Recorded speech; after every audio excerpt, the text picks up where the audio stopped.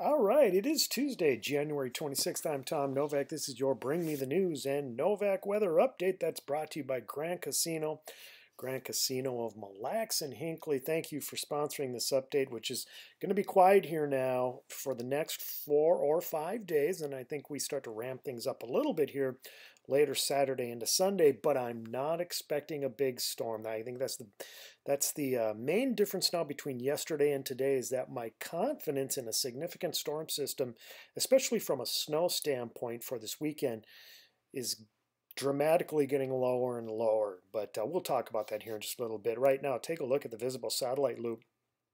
Over the upper Midwest, look at this beautiful clear skies over northeastern North Dakota, much of Minnesota, especially northern Minnesota. Some high clouds here over central Minnesota and southern Minnesota, but all in all, just a beautiful day here in the upper Midwest. And you can see the visible satellite loop is beautiful because you can see the ground features whenever you get clear skies. Here's Lake Mille Lacs right here. You got Leech Lake here and lower and upper Red Lakes here and in Minnesota, even Lake of the Woods up here. Just a beautiful shot from outer space. And also take a look down here. You see a lot of this white in these rivers here in Iowa. Well, there's a lot of white down there in gray colors because they've got a lot of snow.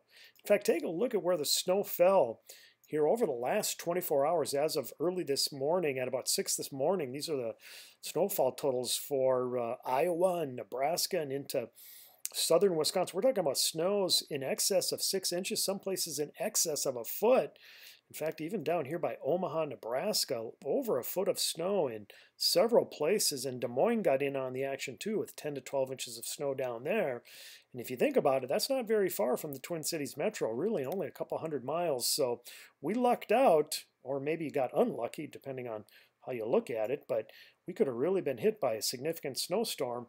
But we escaped just to the north of that storm track. And I get a funny feeling that may be the same situation that happens this weekend. All right, here are the temperatures now across the northern plains and upper Midwest. Look at the bitter cold air this afternoon over northern Minnesota, northwestern Minnesota, North Dakota, and Manitoba, Saskatchewan. Even though they have clear skies up there, their highs didn't make it above zero. So bitter cold Arctic air is not far away from southern Minnesota, but here in southern Minnesota with plenty of sunshine for most of us, our temperatures got into the upper teens and lower 20s. So yeah, our atmosphere, given it's late January now, we're starting to gain sunshine, which means we're starting to gain energy. So temperatures seem to respond a little bit better now, more than they did even a month ago. Now, as we put this into motion, look how temperatures drop into the single digits tonight, maybe even some temperatures near or below zero, depending on the cloud cover. If we get clear skies, we're going to drop pretty good tonight, and then tomorrow temperatures will warm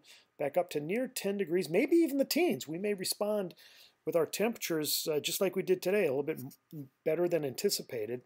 We'll see. A lot of it has to do with sunshine, and then, of course, as we get into Thursday, temperatures warm back well into the teens to near 20 degrees. All in all, not bad. Not a bad forecast from a temperature department, considering that it's the coldest time of the year right now here in the upper Midwest. All right, what's going to be happening this weekend? Well, let's take a look at the jet stream, the River of Air at 30 to 35,000 feet, and take a look at where the jet stream is located here today and tomorrow. It's over the southern and southeastern portions of the United States, over Dixie and the Gulf Coast states. In fact, a tornado, a fairly strong one, was reported in northern Alabama late yesterday evening. So that's where the active weather is, and that's where it's going to stay for the next couple of days. Then our attention turns towards the west coast, especially California, as a trough starts to pull into the plains states here in Rocky Mountains as we get into Friday and Saturday. But I want you to look at where the bulk of this energy is located now on Saturday evening, with the jet streak located well south of Minnesota and Wisconsin over Oklahoma and Arkansas. That puts the majority of the energy south of Minnesota over the central portion of the United States, heading into the mid-Mississippi Valley. In fact, you can see it even better here when we look at the vorticity chart. These are the winds or the twist in the atmosphere at about 20,000 feet. And as we get into Saturday now, look at where the vorticity is located. And again, this is energy in our atmosphere.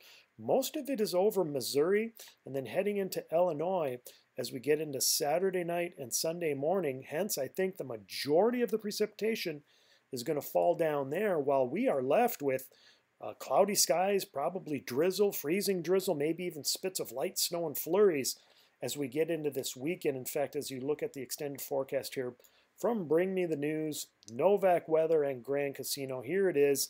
These temperatures actually may be a bit conservative here over the next 3 to 4 days through Friday. We might have to bump them up a few more degrees, especially if we get some sunshine. Then look at the temperatures this weekend. We're near or just a little bit below freezing, and I'm worried that we are going to get some freezing drizzle and some spits of light snow, and that could create slick conditions on Saturday and Sunday. But once again, I am not expecting a massive storm system, at least up here in the upper Midwest. No big snowstorms the way it looks right now. We'll, of course, be keeping an eye on that system as we go through this week, but be prepared for slick conditions this weekend, but I'm not expecting the big storm that you may have been hearing about. All right, that is your forecast. Thank you for joining me. Have a great, great evening.